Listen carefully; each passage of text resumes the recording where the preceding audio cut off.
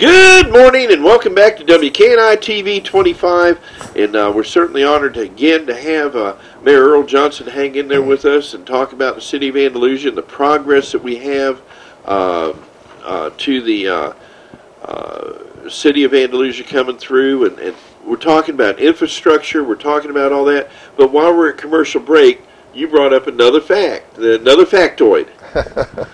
Yeah, this is a big factoid, and it was a complete surprise to us. There's a gentleman who has spent quite frankly, I guess his career doing research across America on the best communities, the best cities in the United States in which to live, and lo and behold, he has named Andalusia as the 49th best small city in the United States to live. Wow. And he selected 60, and we're 49th. Only one other town, one other city in Alabama landed in that category with us, and that's Fairhope, Alabama. And everybody knows about Fairhope and how beautiful Fairhope is, and on the bay, Mobile Bay, and they were ranked 60th. Wow. And so we're extremely proud of that, and we're going. Again, we had nothing whatsoever, and I say we, the city of Andalusia, didn't even know that survey was going on. We had no idea, and we got a call just out of the blue telling us about this, and so we're looking up this information, going to get more information about the gentleman that did the work. He's a retired educator, I understand, has a PhD degree, and has been working on this for several years, and so we're excited about what that says about Andalusia and how we're beginning to reap some benefits from all the hard work we've been doing for the past few years, and there are people all over this country that look at those kinds of lists and say, well, I want to move somewhere in the south, or I want to move somewhere near the coast, or I want to move somewhere in warmer weather, and they take these lists and they study the communities, and that's how sometimes people decide on where they want to locate or where they want to move a business, and so it's just a tremendous honor for the city of Andalusia, and a tremendous achievement that we have received that we didn't even know we were going to get. So it's not something that we were aiming for, but we're very, very happy and very pleased that we were named as the 49th best small city in the U.S. in which to live. So wow. It's exciting. It is, and everybody out there that's in any business or knows that numbers play a big role. Yep. And it's just like with broadcasting, we number ratings and stuff like that for broadcasting. When you have a TV station or radio, those numbers mean advertisers. It means more business for you, as does these type of numbers for the community as well.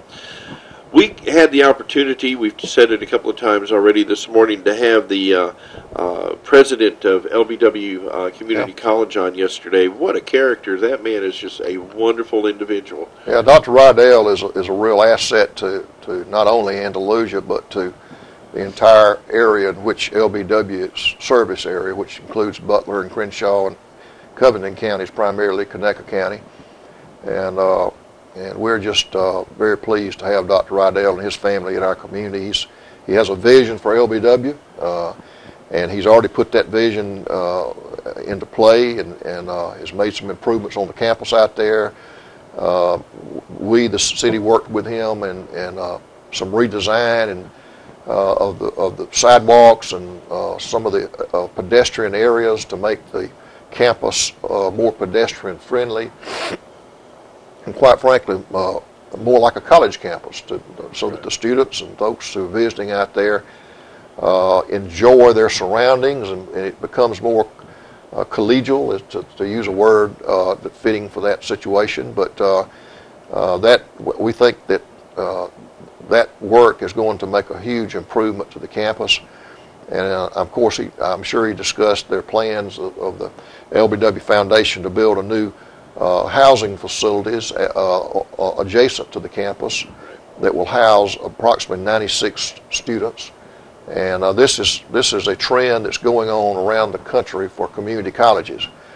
I'll give you and it also provides a much needed resource in our community because we quite frankly have a housing shortage in Andalusia. And to show you how extreme that is, a couple of years ago I happened to be out at the Holiday Inn Express one morning for some reason, and there were 3 ladies in the lobby of the hotel, and they were parents of students who were coming to LBW, and they had 3 sons, and they were coming to play baseball at LBW and be students at our campus, at our school. And they had been in Andalusia for 2 days searching for adequate housing for their sons to live, because they lived down in Florida and other parts of. It was too far for their children to commute, as so many students do at LBW. It's, almost all folks commute, or either they live here in the area, and it was too far for their students to commute back and forth and participate in the LBW baseball program and to college, and to go to college here.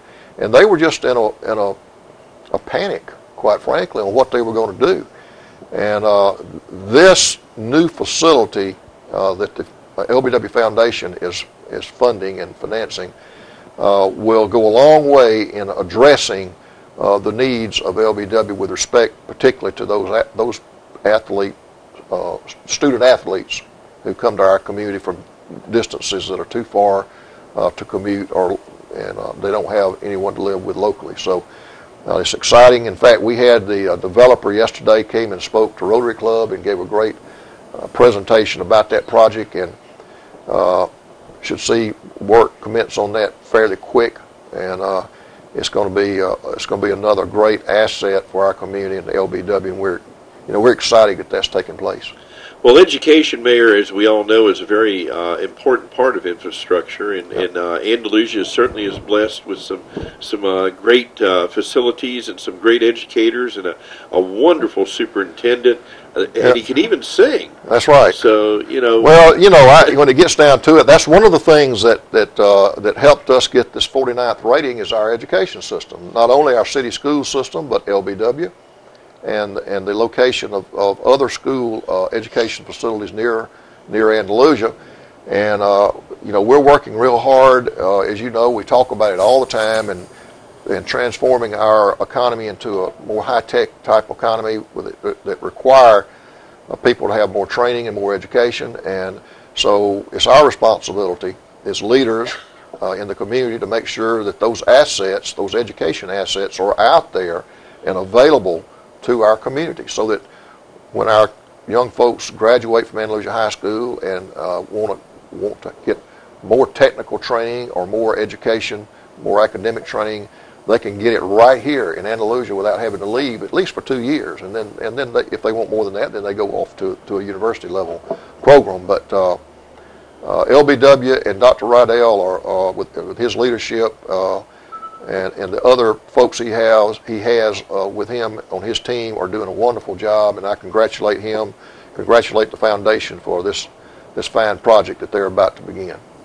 Well, I'm going to go to Andalusia High School for a second, and the work that's gone over there, and I was floored walking into that indoor football practice area. I don't know what they call it, but I guess that's it. It's unheard of. Well, there are some others in the state, and but I dare say there's not any as nice as that one in the state. Again, we were fortunate in getting some almost no cost money. In fact, it's reverse interest rate. You pay back less than we borrowed. That, of course, handled by the Board of Education, but not only does that have the indoor practice facility, and it's not just for the football team, all sports are using. In fact, our soccer team has used it on rainy days, and I understand the band from time to time goes in there and practices, maybe not full maneuvers, but in different groups. It can be used by baseball and the girls softball program, and it's not just football, right? Even though it looks like a football field. But there's also the weight training room is in there, the dressing rooms, the coaches' facilities, the coaches' offices, meeting rooms, and it's another asset that we're putting in place for our young people so that they can get the best education, the best training, the best sports programs in the state of Alabama. And we are pursuing that, and soon we'll see construction start on the new junior high school facility. Middle school, yeah. And that will be located on the campus at Andalusia High School. And again, it's just a tremendous improvements that will keep us at number 49 or move us up to number 1. Of course, that's our goal is to be the best small city in the United States in which to live, and we're not going to stop until we get there. Well, Mayor, if people come into the community, and I just want y'all to ride the airplane with me here for a second, they come into town, they're looking to place a business or do something in the community, one of the first things they're going to look at is if they have children and they're going to have employees, they're going to look at the education system. Right. All right. They're going to go by Andalusia Elementary School and look at that. Well, you already know what that is. If you drive by it, been in it, you know what it's there. It's a wonderful facility. You go over to the middle school, which is being replaced, but that's still a good facility, yep. and it's been taking care of business for a number of years, and some great teachers and faculty there. Right. Then you come over to the high school and you go, whoa, okay, look out, we've got a great place here. Then when they get out of high school, LBW. Right. So, and with all this going on, it's a great thing. Yeah, and the great thing about LBW is it offers not only academic training but also technical training, and I don't want to. You can't overstate the importance of technical training as we move in more into the technical area of industry in our community. You're going to need a certain amount of academic training, and they're going to get that in high school, and they're going to get that at LBW as well. But the technical training is, I think, where the future lies for our young people, because you can go get some technical degrees now, right here at LBW, and there are jobs out there waiting for these folks that pay $50,000 and above right now in and around Andalusia, Alabama. So, it's hard to go get a BS degree at a major university in any field, quite frankly.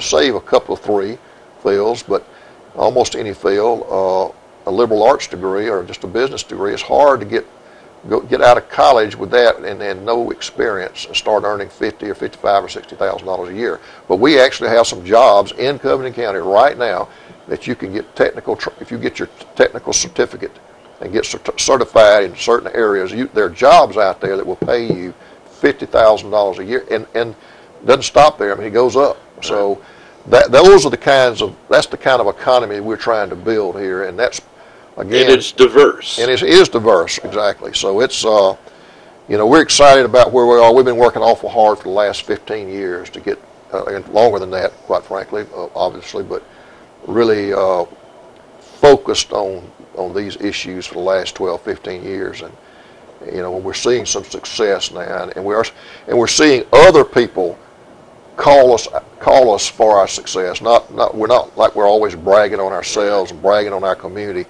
There are people from outside our community now coming in and say, wow, y'all need to come look at Andalusia, Alabama.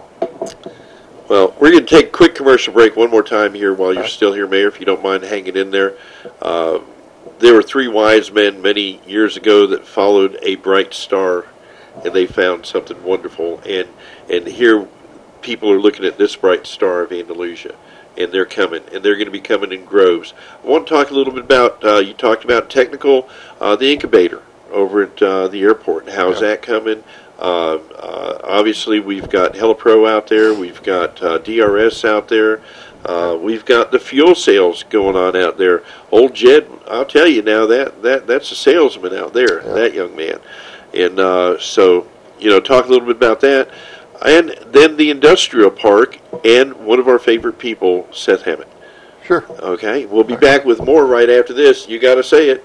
Keep it real. Keep it real. Right. Keep God in it. We'll be right back with more right after these messages. Thanks for tuning in, folks.